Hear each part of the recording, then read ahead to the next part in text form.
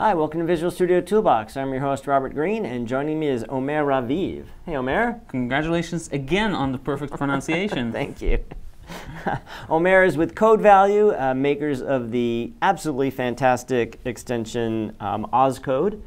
And we have an episode coming up in a few weeks where we're going to review a bunch of the features in OzCode. But before we do that, Omer is here to talk about writing high-quality extensions. Exactly. For Visual Studio. So if you are a user of extensions, and we're going to do this in two parts because there's about an hour's worth of content. We're going to split it up into two 30-minute sessions. If you are just a user of extensions, this could be interesting to get a sense of how they're written, and it's always good to understand how your tools are written. If you're actually writing extensions, then these two episodes are definitely for you, because Omer is going to share with us a lot of tips and tricks and best practices on how to write high-quality extensions in Visual Studio. Absolutely. And a lot of this advice is, I think, good for any .NET program, but there are a lot of particularly extreme things about Visual Studio in that it's a huge ecosystem. There are all these other extensions we have to share the same process with. There's a hugely complex API we need to understand. So there's a huge challenge in writing Visual Studio extensions, but there's also a huge amount of possibility for what's out there, right? So I think becoming a Visual Studio extension offer has changed me as a developer, because I really realized after the first year or so that there's really nothing you can't do. Like, you could do, if you really set your mind to it, the API of Visual Studio allows you to basically do whatever you want.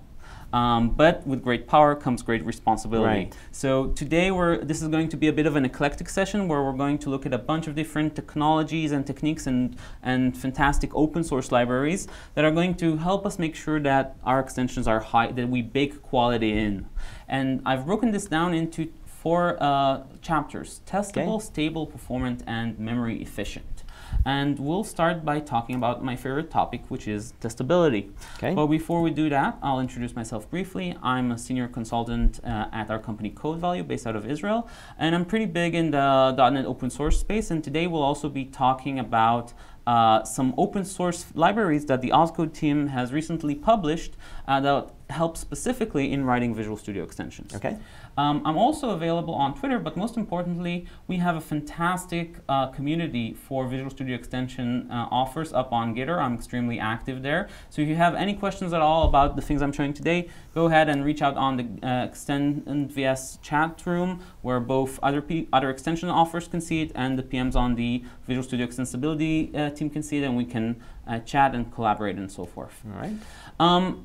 Why am I so obsessed about testability and debugging and all of that? That's what I thought I should explain to you first. And I think it has to do with my personal journey as a developer. I started out in the industry of medical imaging, where I was working on the software that the doctors and the technicians all work to operate the CT scanner. And every few months, they used to take us out to the hospital to actually see how our code is being put to use. And that's where I got real scared real fast, because I was just sitting there thinking to myself, well, I really hope this thing doesn't crash, because if it does, and they have to deliver a double dosage of radiation to that patient over there, they're probably going to want a better answer than just now reference was not set to instance variable, right? So I was very scared. And that's when I sort of realized that we need better debuggers, and we also need better tests. And some people think that that's a real weird thing about me, in that I describe myself as somebody who's both extremely passionate about debuggers and extremely passionate about test-driven development, because a lot of the test-driven folks say, well, you're not supposed to use a debugger ever.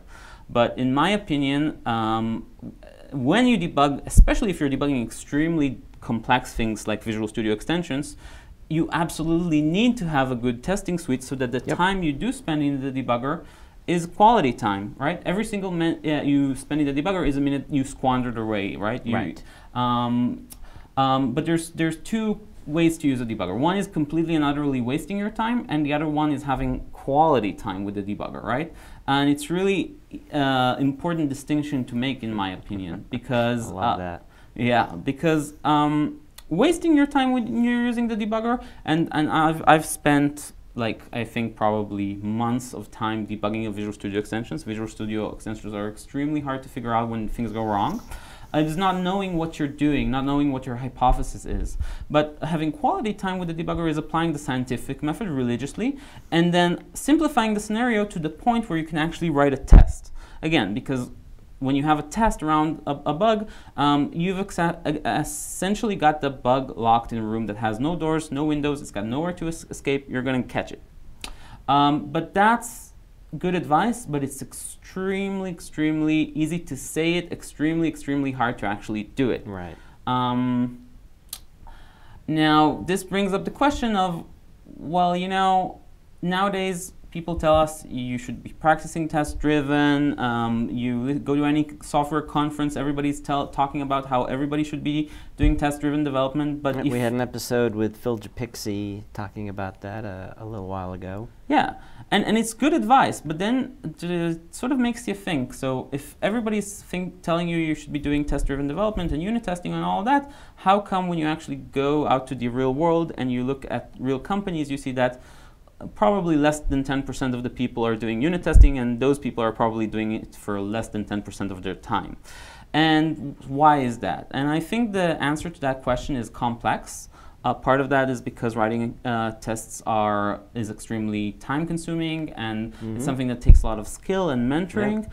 But the other part that we shouldn't, ignore is that some people have very valid concerns about whether the time they invest into writing those unit tests or integration tests actually have a good ROI, right? We've all had that experience where we write a test and then something changes and all the tests fail, but they're not actually failing because something's wrong, but just because they're flaky and all that. It's also something that you're going to do. Oh, next project. Well, I'm right in the middle of this one. I don't have time. Next time I'll do it, right? Right. It's like, oh, I'm eating now. It's the holiday seasons are coming up, but once they're over, I'll get to the gym. Of course, of course.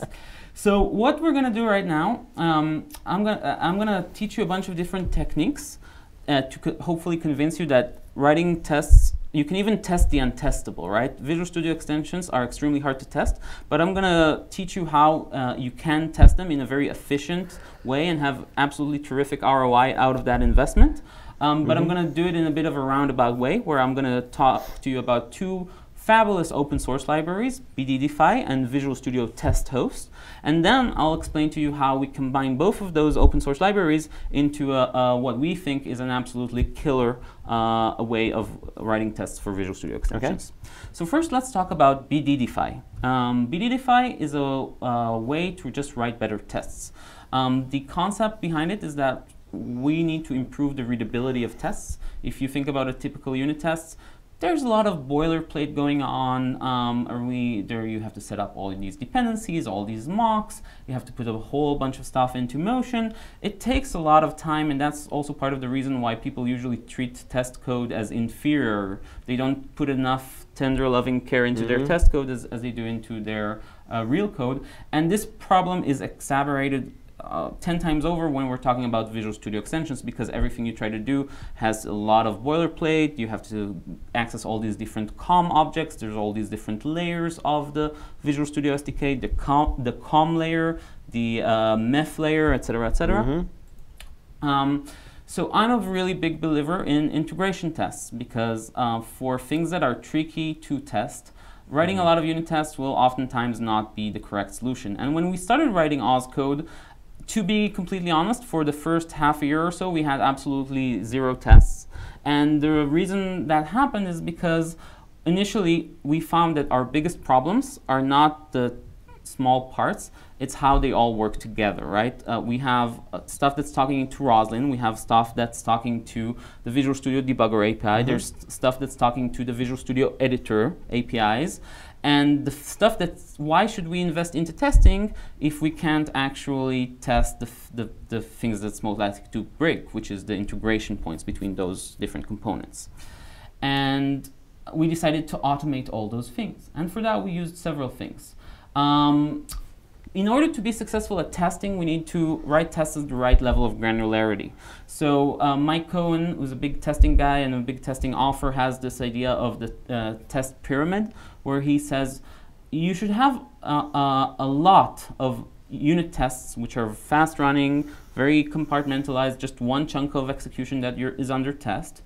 And then you're going to have a smaller but still significant layer of system or subcutaneous tests. What that means is that tests that do run inside the system, but they're actually talking to the services themselves, telling them what to do, rather than a UI test, which is the thing you should have the least of. You should have some, but only for testing the happy path. So the UI test is where we actually, simulate writing all those, pressing all those keys on the keyboard and moving the mouse and so forth.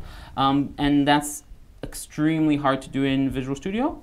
Now I'm going to talk to you about some open source libraries that you could do for each one of these. So if you want to write unit tests, the best GitHub repository to look into is VS Vim. That's a Visual Studio extension by Jared Parsons from Microsoft, which allows you to use Vim inside of Visual Studio. And that's the best way to test, to do unit tests on Visual Studio extensions. Up one level is on talking about subcutaneous tests or system tests.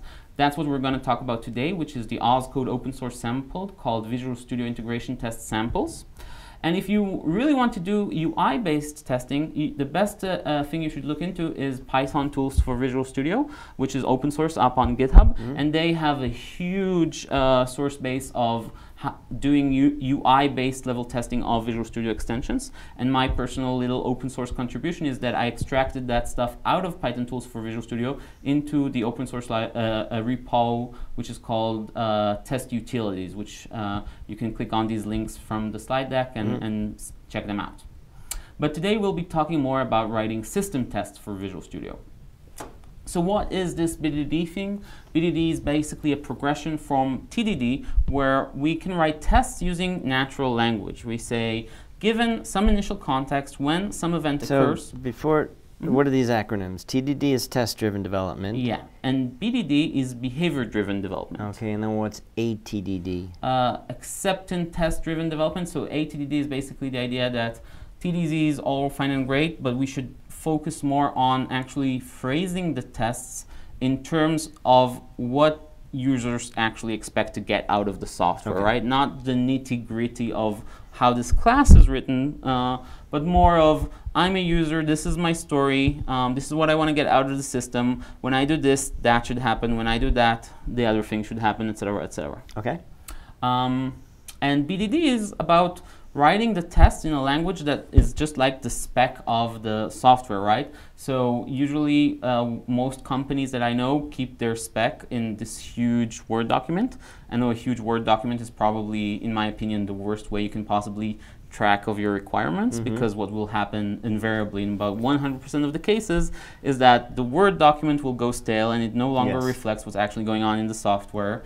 And the Mr. Joe developer here says to the people, to the product people, can I see the requirement doc, please? And they just, say, there you go, and here's this 100-page Word document, and you go on and do your job.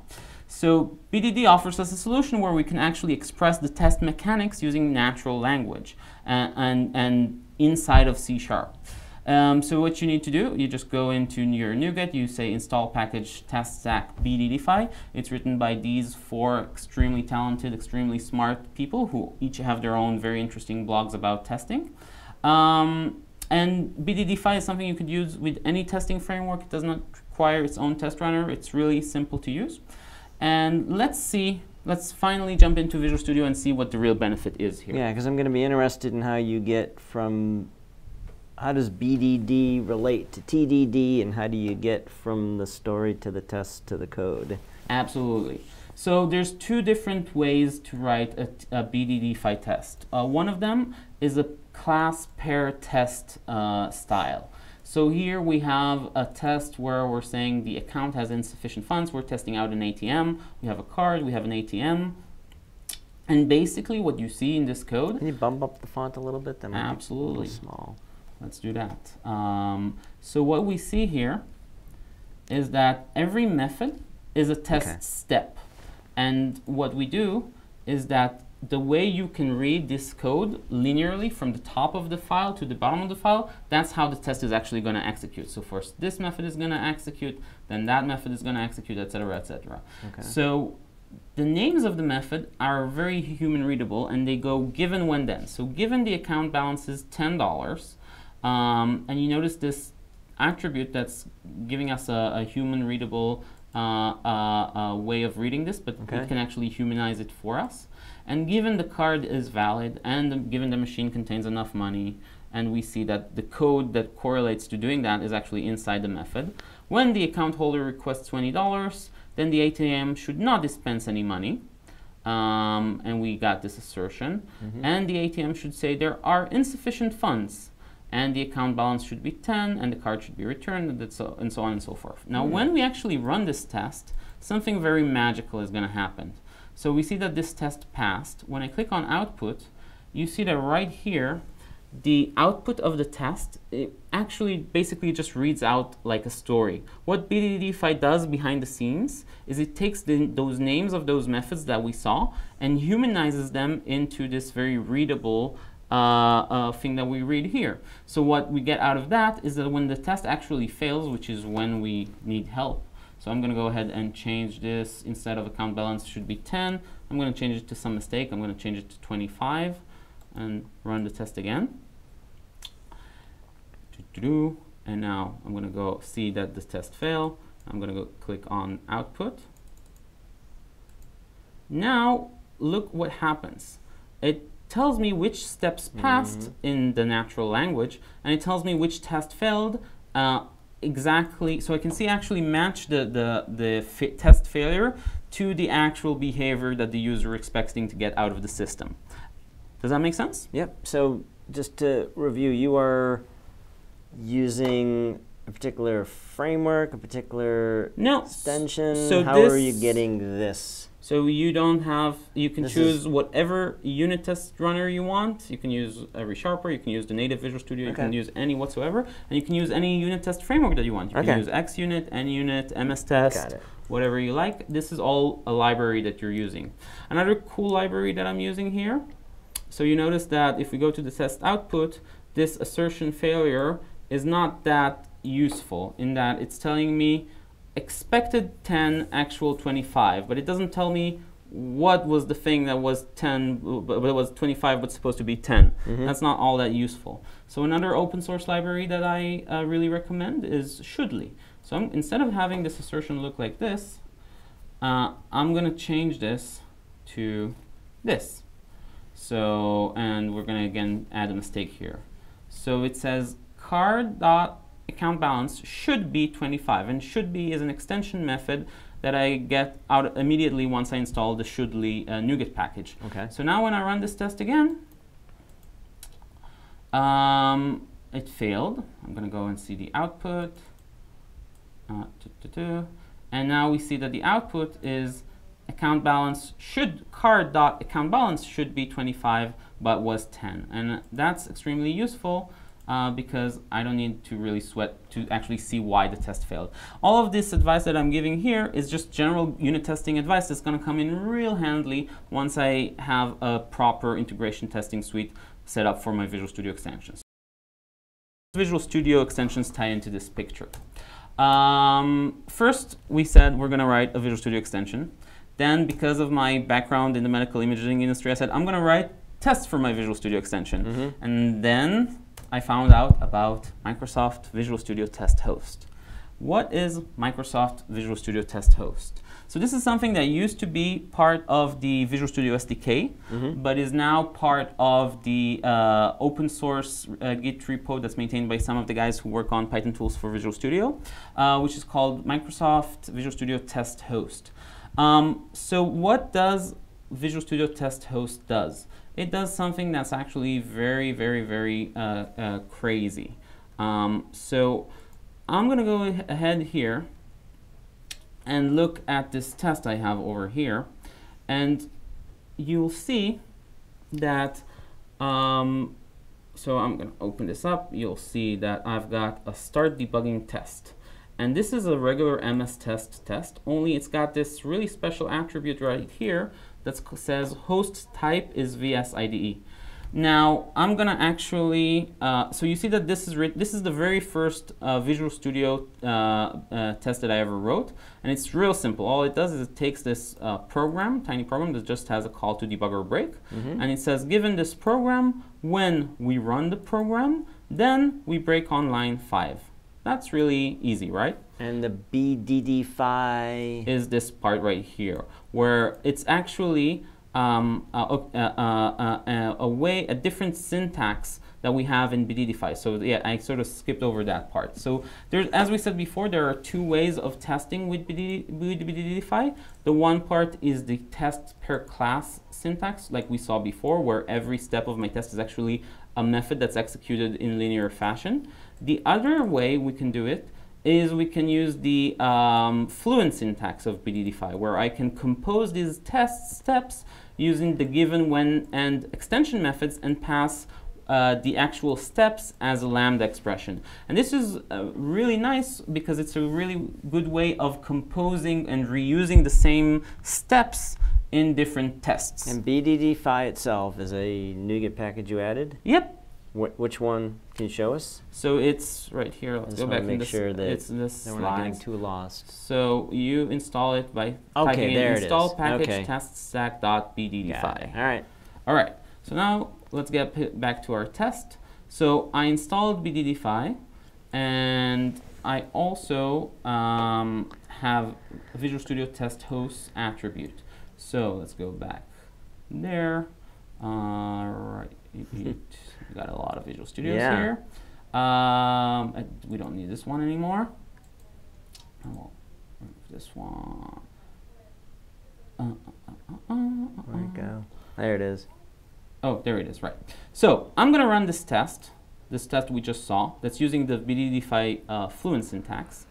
And when I hit this test, you're going to watch something extremely magical happen. What is this doing? It's opening up a brand new instance of Visual Studio. So that's the magic behind the test host attribute of MS Test. So what happened just now is that the test ran inside of a brand new instance of Visual Studio that came up. So when you think about it, usually when we're talking about unit tests, the test runner process is just a boring old CLR process that comes up, loads up all our test assemblies, and runs the test. But with the Visual Studio Test Host attribute, it actually brings up an instance of the Visual Studio IDE and uses that as the test runner. What that means is that we can write integration tests that talk to whatever part of the Visual Studio API we want, and it will just work because the test is actually running inside of Visual Studio. And when I realized that I can do that, I was shocked. This whole notion of subcutaneous testing, which means the test is actually running under the skin of the program, means that you can test anything you want, and there's no limits to what you can test. And you can write a test that actually captures the entire journey that the user is going through from the beginning to the end. Okay, so that was a Visual Studio Test Host, and all of the code that I'm showing you today is up on GitHub, like we saw before, and you can actually go in and check it out. It's up on that OzCode/VS Integration Test Samples GitHub repository that you can look at. Alrighty, let's continue on. Okay, we talked about making extensions testable. Now let's talk about making them stable. You've all probably seen this really nasty message box sometimes pop up in Visual Studio, which is not all that useful. I call it the activity log XML message box of pain and suffering. It's painful for the user, but it's actually equally painful for the Visual Studio extension offer, because when the user sees this dialog box, it means two things. It means, first off, that the user is having a really bad experience, and it also means that actually exceptions that get to, that get up to the level where this dialog appears are actually they don't go to the application domain's unhandled exception callback. There's no callback that you can easily get to get a notification as an extension offer that this happened. There is an interface for it, but the interface doesn't tell you if that's a problem that happened in your extension or another extension. And that makes it really tricky to deal with. Now, Luckily, the OzCode team has open sourced another thing that we like to use, which is the OzCode Visual Studio Extension Analyzers. So what these analyzers do is they look up all the places in your code where an unhandled exception might cause a very bad thing to happen, and there's a huge variety of very bad things that could happen if your Visual Studio extension causes an exception to be thrown that's not handled. One is this dialog box. Also, Visual Studio could crash. But the worst thing that could happen is that if one of your meth components, because Visual Studio extensions are usually written with meth, if one of your meth components throws an exception in the constructor, that means that probably what will happen is that your entire Visual Studio extensions just won't fail to load, and the user won't able to even use it, and you wouldn't even know what happened. Right. So the best thing to do is to use an exception monitoring tool. So there's Application Insights, there's Raygun, which is the one I personally use, there's Exceptionless. There's lots of really great tools on the market nowadays for just sending them a notification whenever an exception happened, and then later on you can actually track it and see what's what.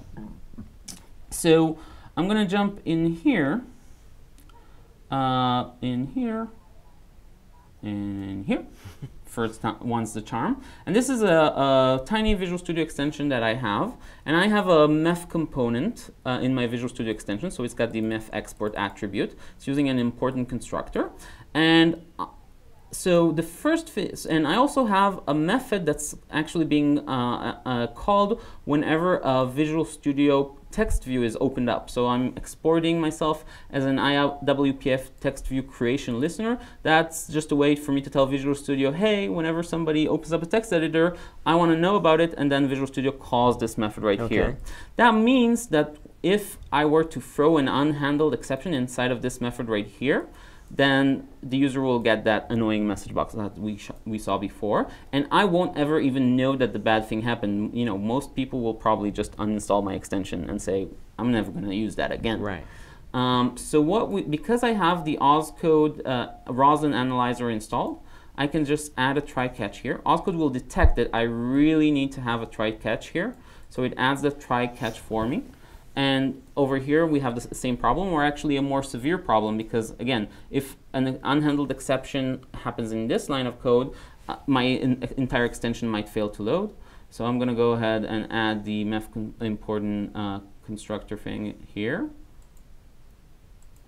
And there we go. It added try catch. It goes to this method down here, and I can configure the name of this method. But the idea here, what you want to do is you want to log the error. You probably don't want to show an error notification UI, just because you might get a lot of these exceptions all at once. Okay. And what you would put in here is this code to report the exception into Raygun or Application Insights or Exceptionless or whatever it is you like to use. And I highly, highly, highly recommend that you pick and choose a good exception monitoring tool, and you know it, use it, love it. What you get out of that is that you can assign an unhandled exception to someone on your team. That person can access the call stack, see exactly what happened. And one of the nicest things is that you can actually say an exception has been fixed in a particular version of our extension. And then if the exception happens again, it will only tell you about it if it's a regression, right? If the exception came back after you thought that you already fixed it. Okay. Okay, really, really good stuff. Okay, the other really unfortunate thing that could happen if you as a Visual Studio extension offer neglect to have try catch where you should, is that Visual Studio might crash. And in Visual Studio 2017 Update 3, Microsoft added even a notification to actually let users know that, okay, that crash that you just happened, it's probably those guys' fault. Right. And that's why dealing with crashes is extremely important. We need to know why a crash happened and fix it immediately. So one bit of advice is, of course, install that NuGet package that I just showed you before, because that way, instead of Visual Studio crashing, nothing bad will happen because there's a try catch, and you'll get that notification into your exception monitoring tool. The other thing that's really important is that you should, every machine that you have, both you as a developer of a Visual Studio extension and your QA team and any customers that are complaining of crashes, they should just install this reg key. And what that reg key does is it says, hey, whenever devenv.exec crashes, we need to create a dump on the folder c.dumps. That's really, really important thing to have. It's just one click to install it. And then whenever your Visual Studio crashes while you're dogfooding your extension, you can go ahead and open up cdumps, open up that dump in Visual Studio Debugger and see why that happened. Make sure it never happens again. All right. So that wraps up our part 1, where we talked about testable and stable Visual Studio extensions. In the next episode, we're going to talk about how we're going to make our Visual Studio extensions both performant and memory efficient. Fantastic. All right. We said this is going to be about an hour. It's been 30 minutes. Perfect. Woo! So in episode 2 of this, we'll continue the discussion.